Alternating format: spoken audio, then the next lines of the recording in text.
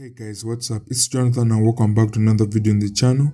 Zhu Qing Hao is an upcoming historical investigation romance drama starring Zheng Yecheng and Yuan. The drama began filming a few days ago and the production team released a short clip. The drama is adapted from the novel written by Yuan. Yuan, who starred in the 2020 hit Shensha drama Love and Redemption, plays the main female lead, a beautiful and stunning woman in her youth, similar to the domineering CEO of the modern world. She appears to be strong, but she has underlying psychological issues when growing up in a broken family. She meets our main lead and she falls head over heels for him, determined to marry him.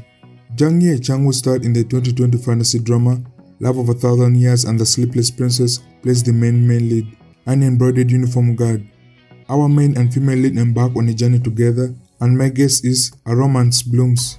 The drama is slated for 24 episodes and it also stars Ma Sekiakum and Zhang Yue.